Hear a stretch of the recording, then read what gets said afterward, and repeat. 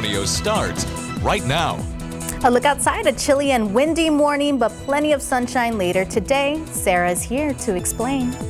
Good morning. It's 8 o'clock on Sunday, February 4th. Sarah, we're seeing a lot of changes these days, but the wind is the big factor today. That's exactly right. Right now, winds are fairly calm, but they are going to pick up quite a bit later on this morning. It's chilly outside with temperatures generally in the low 50s, 51 in San Antonio, 51 at Rio Medina, 53 in Comfort, and 56 in Pleasanton. But today, it's all going to be about the wind. Winds are going to be sustained at 20 to 30 miles per hour from the northwest, but we will see a few gusts of up to 40 to 50 miles per hour, particularly from the late morning through the early afternoon. Otherwise, it is going to be a beautiful day. We'll be looking at a high right near 70 degrees this afternoon and quickly cooling this evening. Coming up in the forecast, I'm going to walk you through when gusts are going to pick up in your neighborhood, and we'll also take a look at the red flag warning that is in effect for some of our KSAT viewers. Details coming up. Thank you, Sarah. New this morning, San Antonio police searching for the gunman involved in an overnight shooting at a motel on the west side. It happened just after 3 a.m. on Military Drive West near Highway 90. Police tell us two men got into a fight in a parking lot, and at some point shots were fired. One of the men was hit twice and rushed to the hospital. The other man took off. Also overnight, a man is dead following a fiery crash on the north side of town. It happened around 2:30 a.m. on Briarcliff Drive near Lock Hill Selma Road. Police tell us the man lost control and crashed into the fence of a home. The vehicle caught fire and crews found the man underneath the vehicle. EMS tried to help him, but he died at the scene.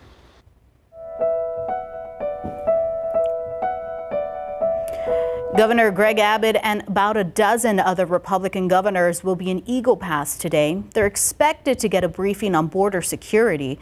As our Daniela Ibarra explains, some people who call the border town home say the governors are not welcome. This has become the battleground for the state and the feds. Right now, Eagle Pass police have the entrance to Shelby Park blocked off. They're not allowing Border Patrol in right now or any federal agencies. People here in Eagle Pass say they want the state to give control back to the city. Shelby Park has been a hot spot for migrant crossings. In December, U.S. Customs and Border Patrol processed thousands of men, women, and children here.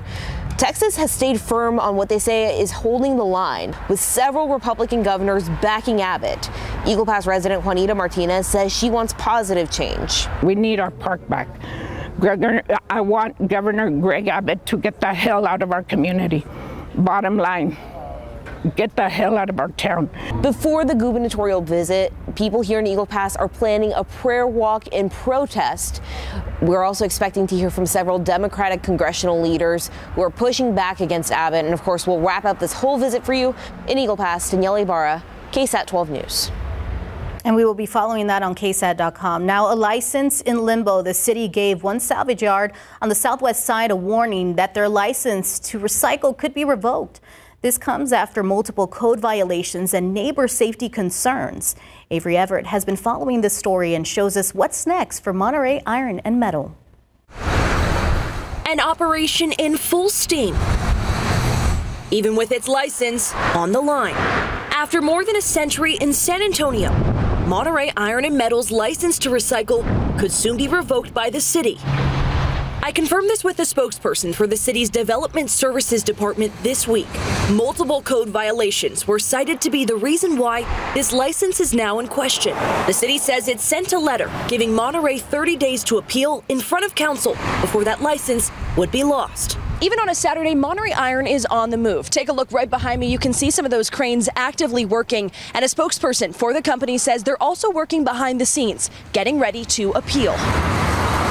That spokesperson sent a statement over email to me that read in part, despite concerted efforts to operate our company responsibly, ethically, and safely, the city is threatening to revoke our license. Later in that email, it also said, quote, "We remain committed to working with city officials to resolve any issues so that we may continue to serve the community as we have for the past century.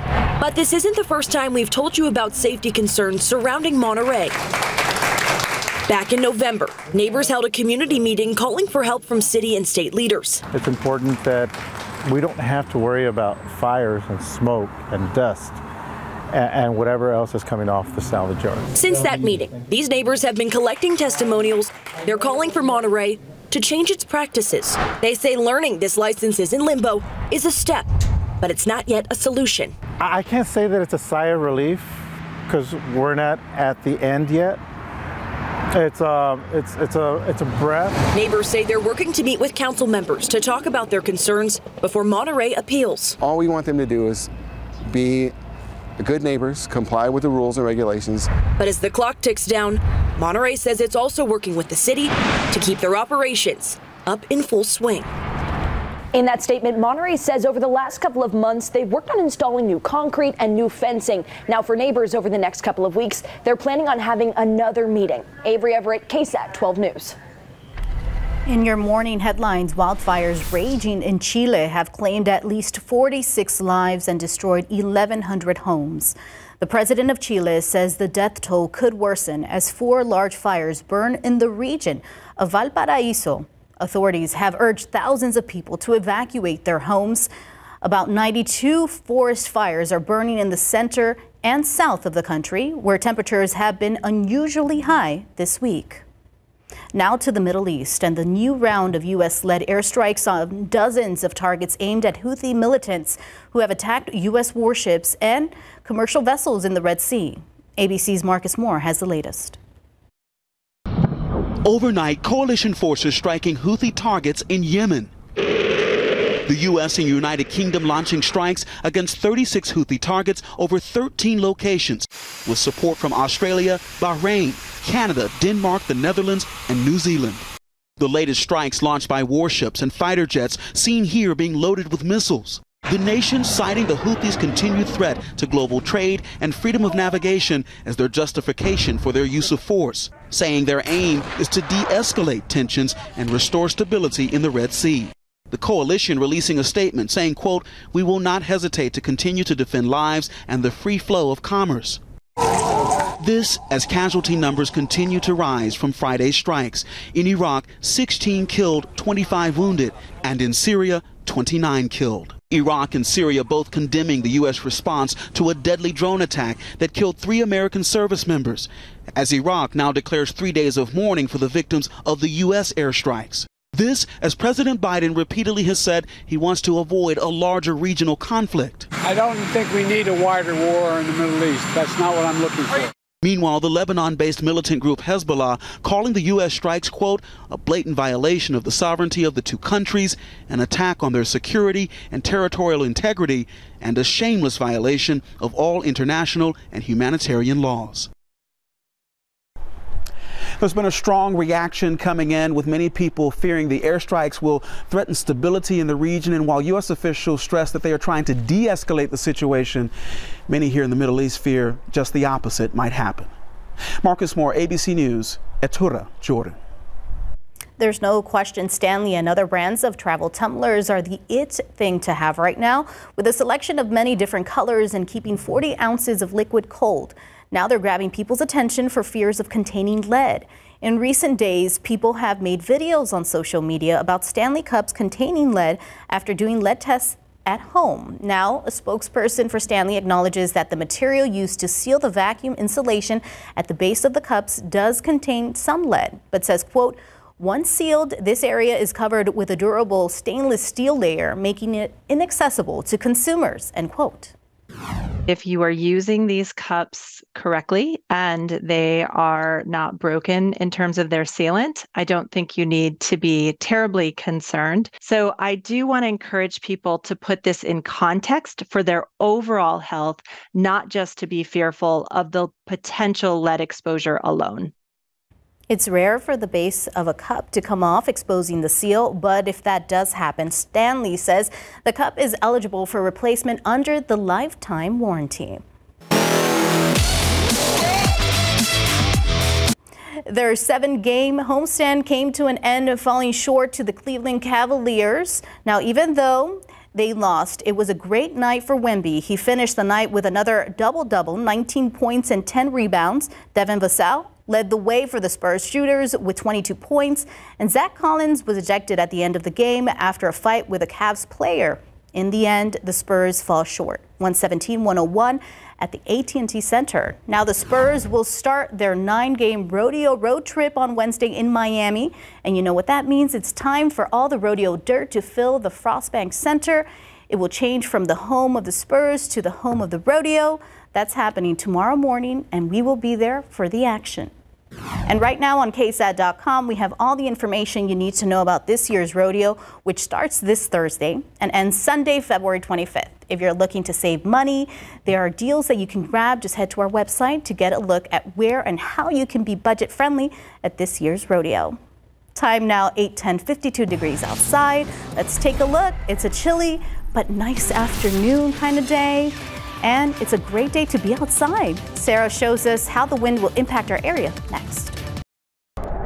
Well, good morning, everyone, and welcome back. I'm KSAT meteorologist Sarah Spivey. Today, wind advisory in place around San Antonio. All of these counties in this beige color here under a wind advisory for gusts of up to 40 to 50 miles per hour. Meanwhile, you'll notice there's a red flag warning in effect for counties closer to the Rio Grande. And the reason for this is a red flag warning means high fire danger. It's because these areas have not seen as much rain as we have around San Antonio, and so there's a lot more drier fuel out there, so that if any fires start, they would spread rapidly because of the drier conditions and because of those wind gusts. So it is going to be a windy day. Here's a look at the potential wind gusts. Now you can see that by the mid-morning hours, by about 9-10 o'clock, we are going to have a few wind gusts out to the west up to about 50 miles per hour. In San Antonio, the winds are not really going to start picking up until the later morning and early afternoon. Wind gusts in the hill country up to 40 to 50 miles per hour and around San Antonio as well. So in the early afternoon, we could still see a few of those stronger wind gusts. Then by dinner time, wind gusts of about 30 miles per hour are possible. And then in the evening, that's when winds are going to start to calm down, at least temporarily, before picking back up again tomorrow. So it is going to be very windy with those gusts of up to 40 to 50 miles per hour. Here's what you can do to prepare. Make sure to secure any lightweight patio furniture. Make sure to secure those lighter trampolines or carports. You also want to avoid any kind of outdoor burning. Now, I know I mentioned that San Antonio is not in the red flag warning, but it's still a good idea to avoid any kind of outdoor burning because of those windy conditions. And then just be mindful as you're driving today, particularly on east to west roads, of high profile vehicles like trucks and things like that, because you get a gust from the north, those trucks could start to sway a little bit. So just be mindful of that on east to west roads. As for your KSAT 12-hour forecast, it is going to be sunny today in spite of the winds. It's going to be 60 at 10, 65 at noon. In the afternoon, we'll climb to about 70 degrees for the high. And in the evening, those winds will subside a little bit. We'll get down into the 50s by 8 o'clock.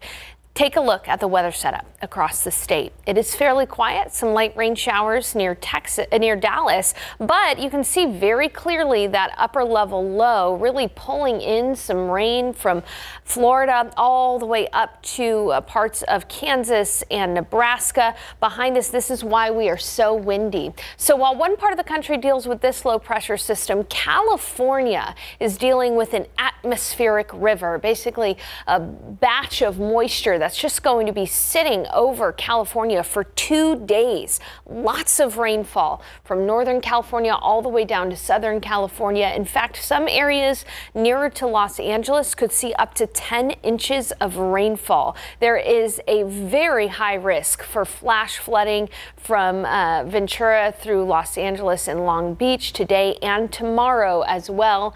Big part of the country going to be experiencing some flash flooding and potential mudslides. Tonight's the Grammys, by the way, so they're going to be dealing with all of that. Now that low, if it were to have taken a track south towards Texas, we may have gotten another shot at good rain, but that low is actually going to move well to the north of San Antonio.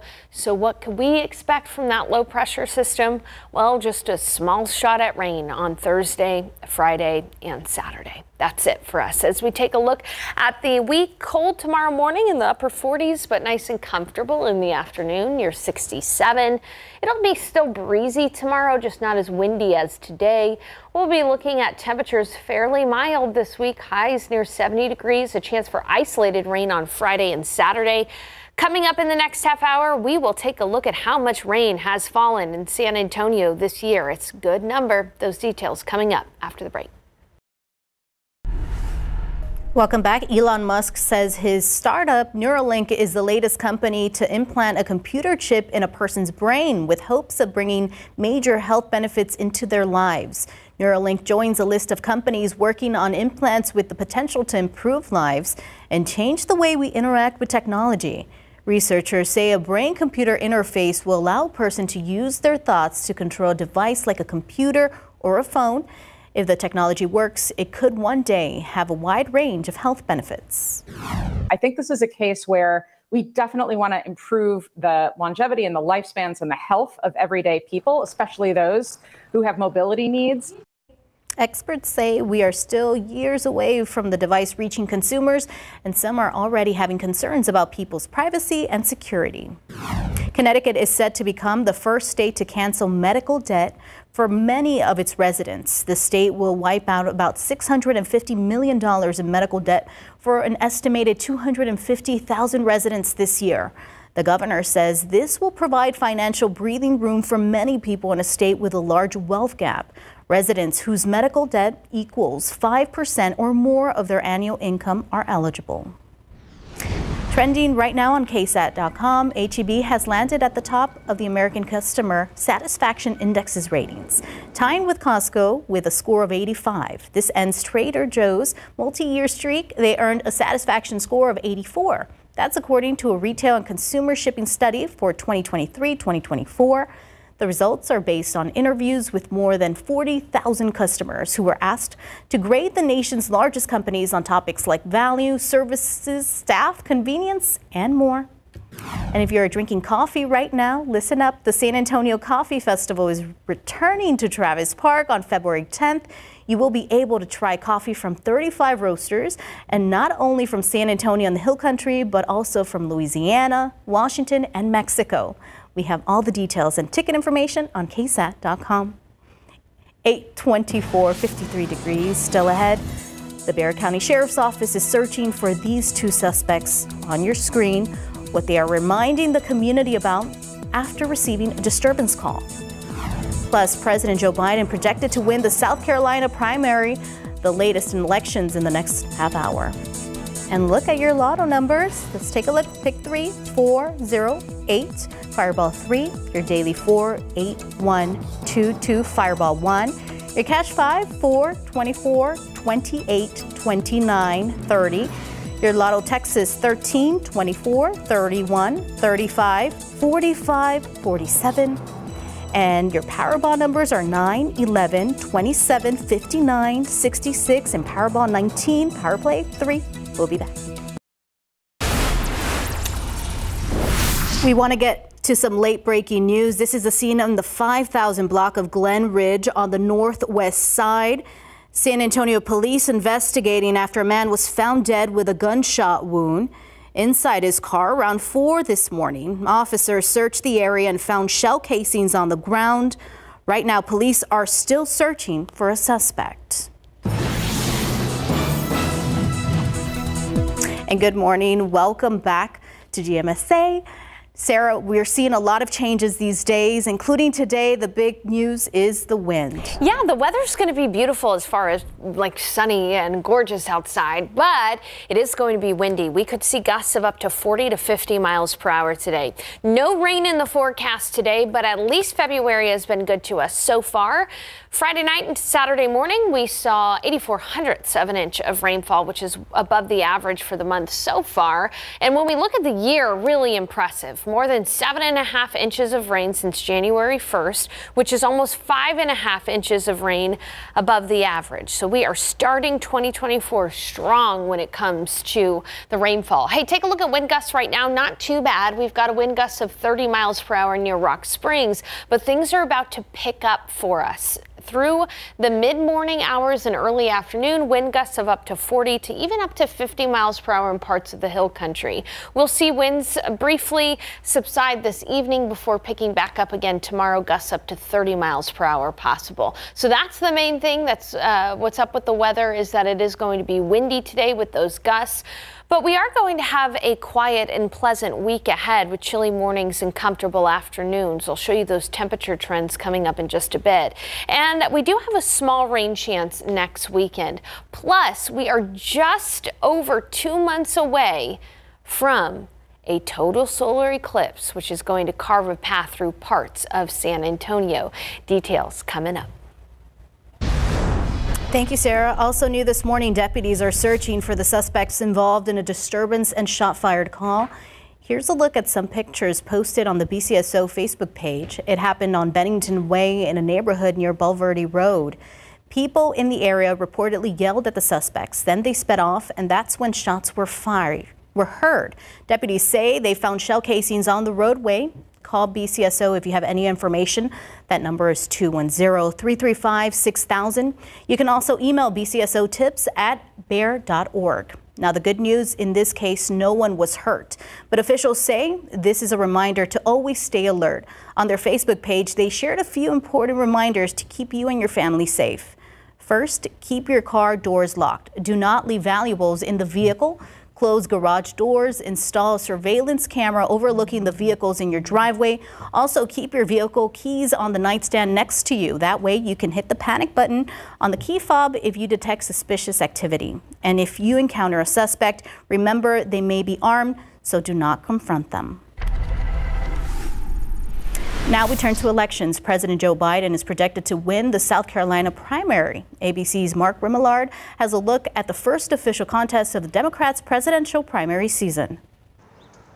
In the first official contest of the Democratic presidential primary season, President Biden getting his first victory in South Carolina. Biden posted a video Saturday night on X following his projected win, thanking voters for their support. South Carolina, we did it again. You did it for me again. Thank you, thank you, thank you.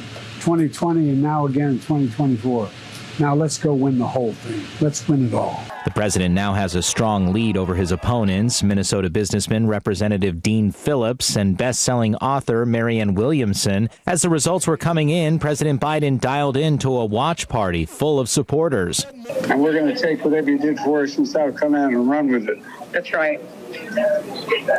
Well, thanks, everybody. I can't tell you how much I appreciate it. And you're not rid of me. I'm coming back. Black Democrats in the Palmetto State credited with turning around his 2020 campaign after defeats in Iowa, New Hampshire, and Nevada. Voters in South Carolina expressing concern over numerous issues. The inflation, the cost of living, the availability of jobs, like those are some of the biggest things right now. While others feel some of the promises he made during the 2020 campaign have not been kept.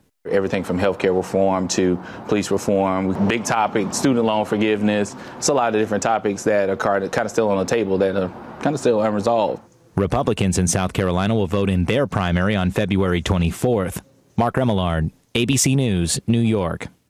House Republicans are moving forward with a more than $17 billion bill to provide military aid to Israel. It will also replenish U.S. weapons, but it is raising questions for some as the bill leaves out more aid for Ukraine. Meanwhile, a broader Senate compromise is expected to be released this weekend, and a key test vote on the bill will be held this week. Happening today, a massive storm is expected to slam southern and central California. Officials there are warning everyone to get ready. We're expecting a storm that could bring between 5 and 7 inches of rain here to Long Beach, so it's a lot of rain. They are calling it a monster storm and expecting it to trigger torrential rain, flooding, and landslides. Californians spent much of yesterday preparing for the storm. This is the second time this week the state will be pummeled by heavy rain. It's Black History Month, and you will notice events happening all around town. This morning, we wanted to let you know about a few of them. First up, beginning Thursday, you can check out the play A Raisin in the Sun. It will come to life at the Public Theater of San Antonio on West Ashby. It tells the story of a Black family living in Chicago in the 1950s and dives into their dreams, struggles, and perseverance. The performances will run through February 25th. Also happening Thursday, the 9th annual Black History for Children book exhibit. The goal is to promote literacy and study of Black history. The exhibit will offer Black history books for children, provide a recommended reading list on Black history, share information to improve children's reading skills, and offer some reading time with a special guest. There will also be a free Black history book giveaway. Also on Thursday, you can check out a one-of-a-kind Black History River tour along the Riverwalk. It will start at La Villita and explore African American influence in San Antonio. The 100-minute cruise will explore Black history all along the Riverwalk. Finally, there's a lot happening at the Carver Library on East Commerce. There will be a breakfast lecture Thursday morning at 10 featuring Dr. Charles Gentry with the Office of Historic Preservation for the City of San Antonio. The presentation will focus on some of the early Black business leaders whose drive and entrepreneurial spirit helped to build the economic foundation of a thriving African American community in San Antonio. And if you missed any of this information, don't worry, we have you covered. We have a full list of events on our website. Just head to KSAT.com and look for this story. And while you're on our website, check out the other great stories we have for Black History Month. And San Antonio Animal Care Services is starting a new program that will help pet owners take care of their furry friends. With the help from Spay Neuter Network, this truck will cut down on the hassle pet owners face when getting their pet spayed or neutered. Here's how it works. The truck will park at a community center or park in your neighborhood. You drop your pet off. They can get taken to the clinic to be spayed or neutered, and they're reunited at the same spot later that afternoon. We know that getting across town can be prohibitive to people getting their pets spayed and neutered, and we want to help them out through our transport program. It is basically like a bus transport for your pets to come to our clinic for the services.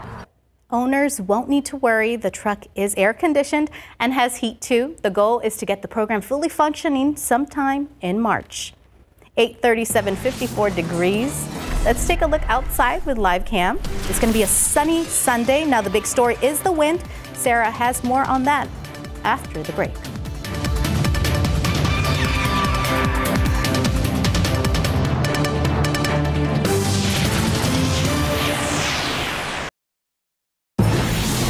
A total solar eclipse is coming soon, and people are making plans on where they will be, including UTSA students and staff. A UTSA professor of astrophysics explains the importance of wearing solar eclipse glasses during this big event. On April 8th of this year, the path of a rare total solar eclipse will pass through Texas, including parts of San Antonio and the Hill Country. During a total solar eclipse, the entire sun is covered for several minutes, making it appear dark outside. UTSA is working with city leaders to host an event for the public and are finalizing their plans. UTSA professor of astrophysics Chris Packham says when viewing the eclipse, keep yourself safe and enjoy the view by wearing solar eclipse glasses. These glasses block out most of the energy of the sun and allow you to see the eclipse safely. So when we're in the phases before totality, you must be using this, and indeed after totality. Well, this is incredibly exciting time, not just for me personally, but also for really Central Texas in general. I've had friends of mine from Del Rio all the way to Fort Worth tell me about how excited they are for this opportunity to see the eclipse. And remember, KSAT 12 is your eclipse authority. We will have complete coverage. And Sarah, I know you're so excited about this. We are pumped. I mean, it is exceptionally rare to be in the path of an annular solar eclipse, which happened last October, and a total solar eclipse, which is happening on April 8th. We are right smack dab in the middle of it, and we are counting down the days to the total solar eclipse. The total solar eclipse will happen 64 days from today on April 8th. Around 1:30 p.m.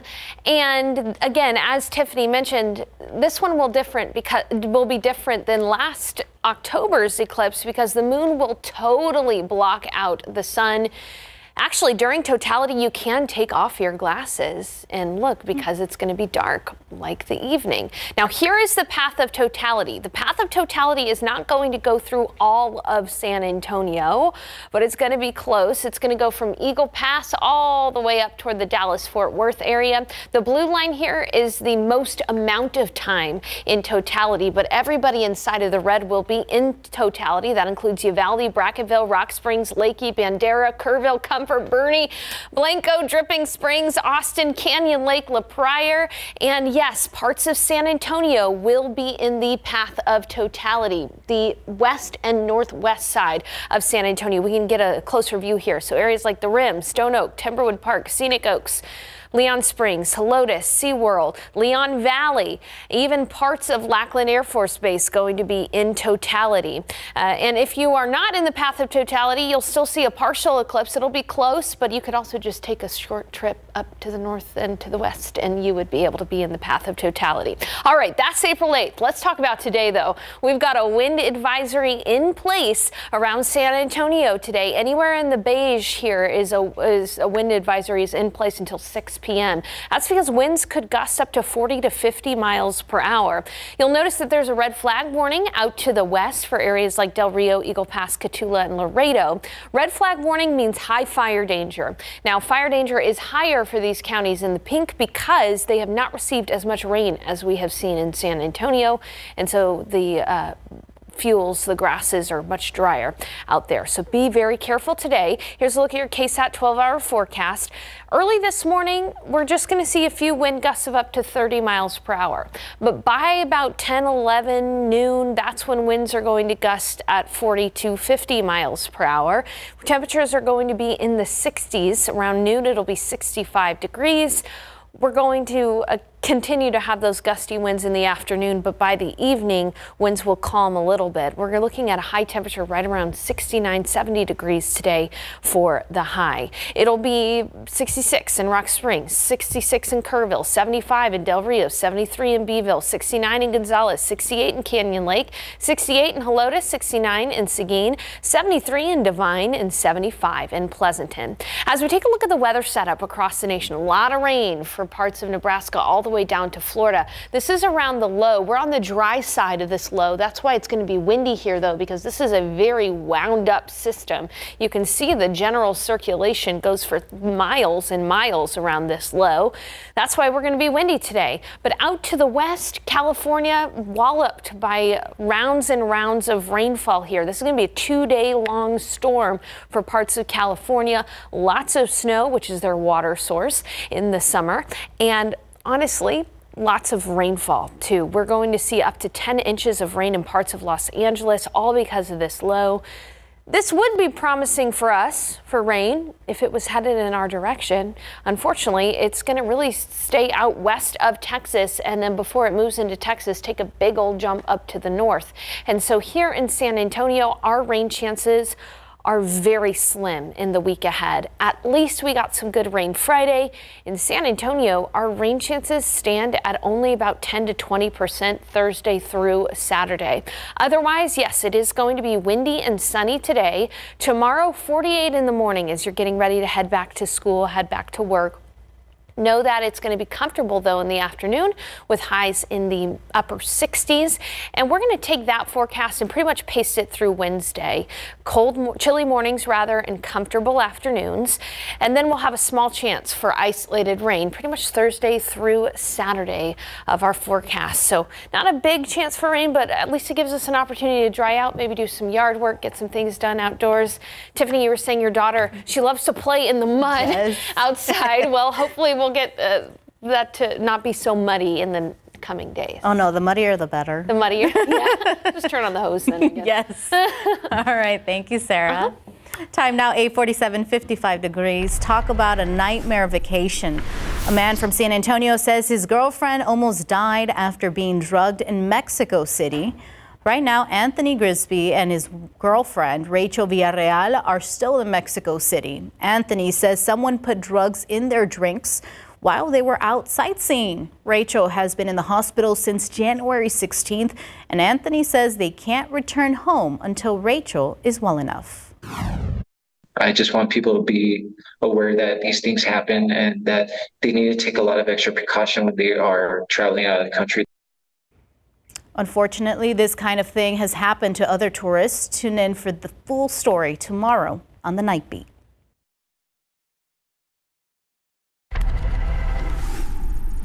Hi, I'm Franklin. I've lived in a lot of different places. My family is always on the move. This was it, our new town. Do you want to have... Excuse me. Making new friends can be hard. I'm Franklin Armstrong. My name is Charlie Brown. It's Franklin's time to shine in the new Peanuts Apple TV Plus special. Snoopy presents Welcome Home Franklin, takes you on an adventure following the life of Franklin, one of the main characters in the original series. Franklin's family is always on the move with his dad's military job, and he forms a bond with Charlie Brown, and they work together to build the car. It is set to premiere on February 16th.